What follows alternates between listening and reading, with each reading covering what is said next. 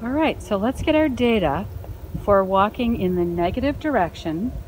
Although remember that we're starting on the positive side, so these positions are going to be positive, but we're walking in the negative direction, and we started our timer, in other words, time 0, when we were at 25 meters. All right, let's get our first mark. Here we go. Here is mark number 1. Positive number.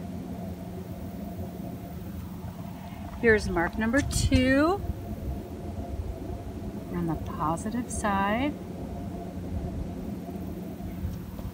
Here's mark number 3.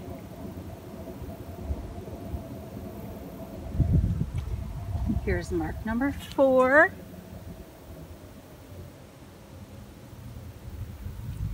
Here's mark number 5.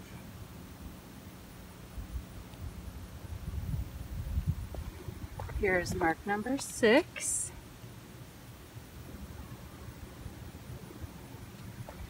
Here's mark number 7.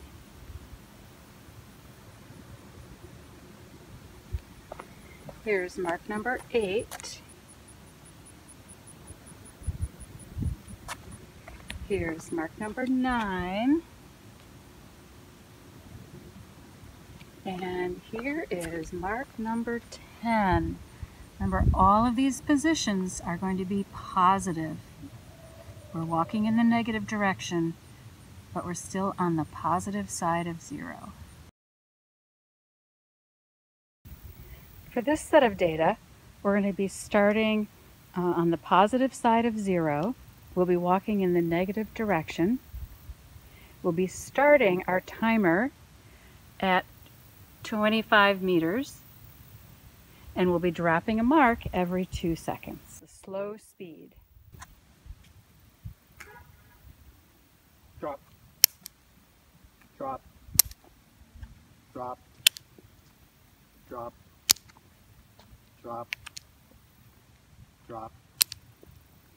Drop. Drop. Drop. Drop. That's it. So now we're going to read our data for walking in the negative direction, starting on the positive side of 0. We'll be starting at we started the timer at 25 meters when I was at 25 meters, and now we'll record the position of each mark, and these will all be positive positions. Here is mark number 1.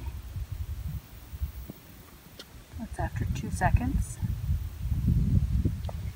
Here is mark number 2.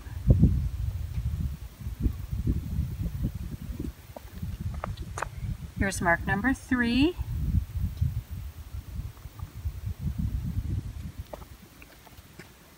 Here's mark number 4.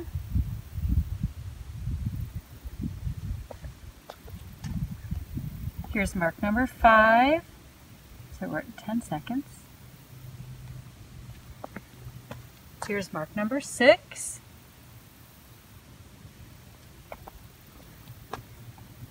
Mark number 7.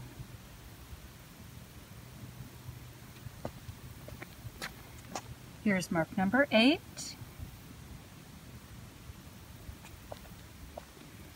Here's mark number 9.